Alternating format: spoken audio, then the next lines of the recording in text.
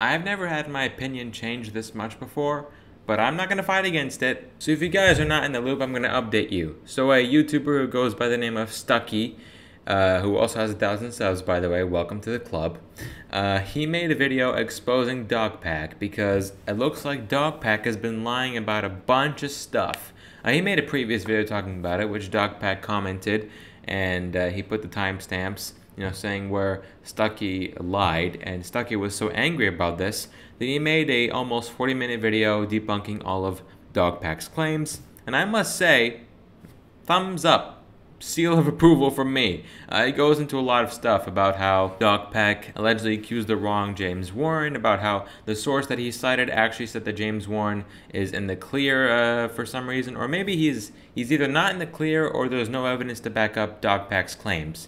He also goes into how DogPack is actually a drug user when DogPack claims that he was never a drug user.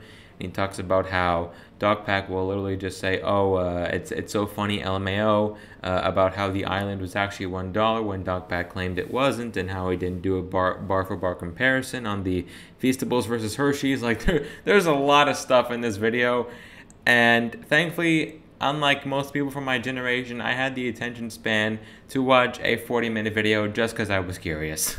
So if you guys want to watch the original video because you're curious or you just really want to be invested, I'll link it in the description below. So if you want to go check it out. But final verdict is the dude went in. So yeah, Stucky, congratulations.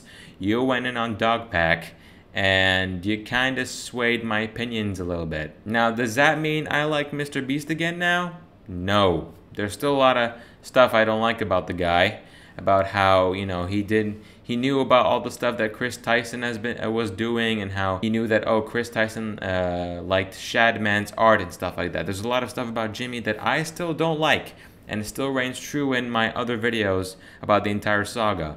But after watching this, there's a lot of things about DogPack that I also don't like. I don't like the fact that he lied about a lot of his claims, and I don't like that his sources that he cites say that, his accusations might be false.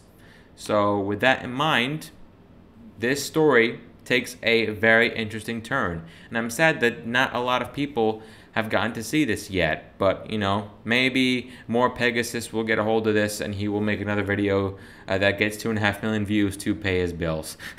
But yeah, I'm just sitting here very weirded out, but also very surprised in a good way, because now the story takes a very dramatic turn. How is DogPack going to respond? Is he even going to respond? Will there be a 4th video that will be entirely dedicated to this? I mean, that will make Stucky a pretty big YouTube channel, which I'm all here for. I love seeing, small channels get successful. Like the first time I saw the guy, he had like 600 subs. Now he has about 1,000 subs, and it looks like he's only going up. Apparently he's getting a good amount of subs, which, hey, you love to see. I've had that experience as well, and I can tell you firsthand it's very heartwarming. So yeah, I'm all for the guy getting recognition, especially because he's spitting nothing but facts. So, I mean, this would have gone a different way if he said nothing but lies. If he lied, I would be coming here and exposing him for the fraud that he is. Get it? But no, I'm coming here congratulating the dude for going in. So yeah, Stucky, I'm tagging you in this video. Hopefully you can comment on it. I'm telling you, bro, if you're watching this, well done. You have earned my respect, and I hope you earn the respect of thousands of others. And I hope that DogPack will be able to back up his claims, because I like being proven wrong. Who knows, maybe DogPack will be able to back up his claims as well. But from the looks of it, that's going to be very hard to do. Peace.